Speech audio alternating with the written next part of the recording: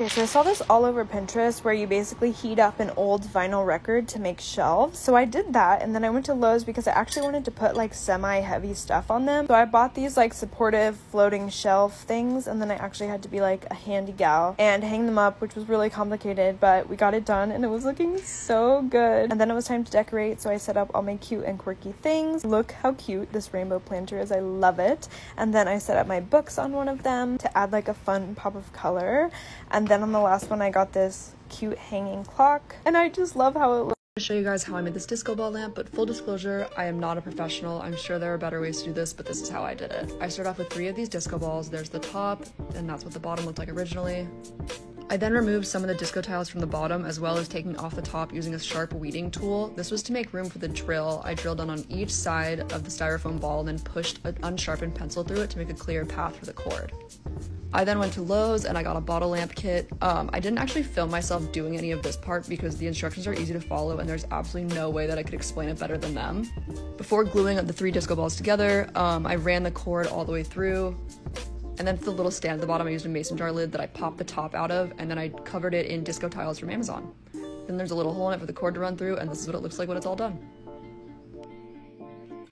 Yes, let's make a zine. I'm so excited. So to get started, all you need is a sheet of paper and some scissors.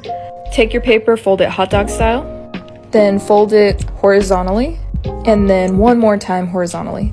Then boom, here you go. So now we're gonna unfold this. So look, now you have 8 pages for your zine, but we need to fold it this way, which is, I guess, hamburger style. So from here, you only cut up to the middle here. So when you unfold it, it should have a slit just in the middle. So you take this, you fold it hot dog style again, you squeeze the middle, and then you fold it up, and there's your little booklet.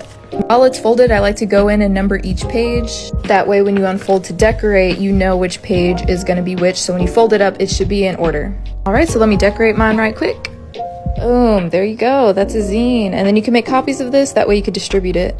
Then there's a zine.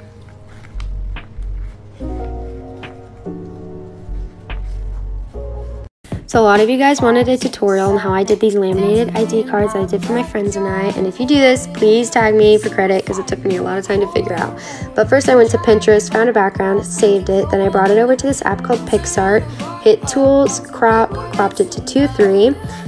Then I went to Shape Crop and I drew that completely out and then made the border size 10.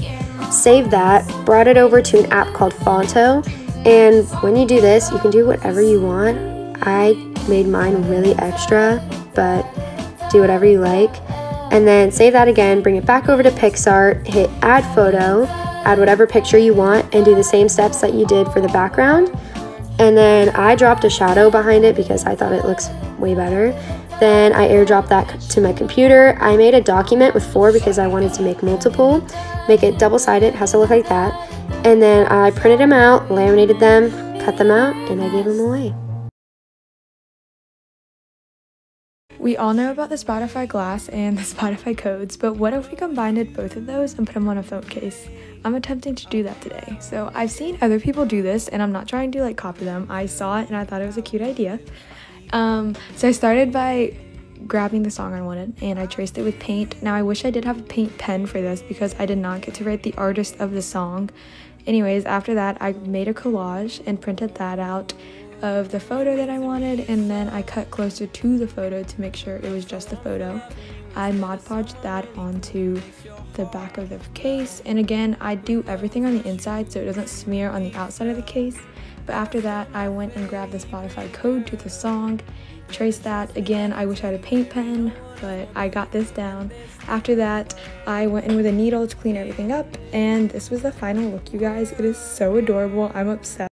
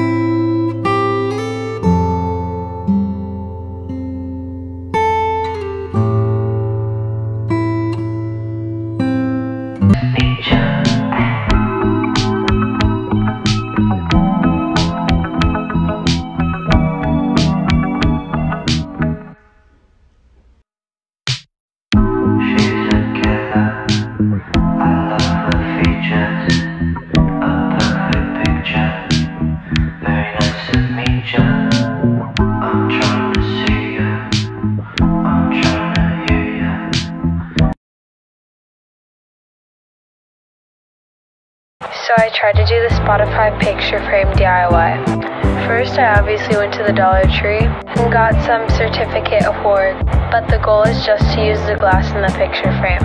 I only got 8 frames, but you could definitely get more, and these are the songs that I picked out. I printed them all out and then traced them onto the glass.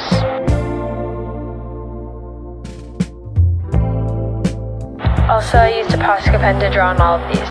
After that, I got double-sided tape and stuck the album cover to the glass. Finally, I used some Scotch removable mounting putty to stick it on the wall.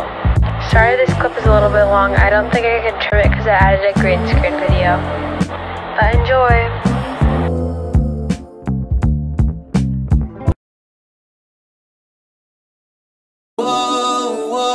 We kissed and we made love. I don't know why you gave up. Girl, you know what you made of. This is just why I hate love. Girl, I'm doing everything that I can. It hurts to see you with another man.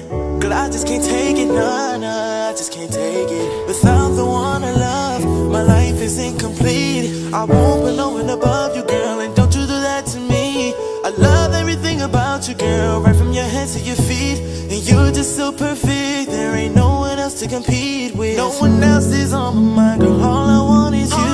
Another girl is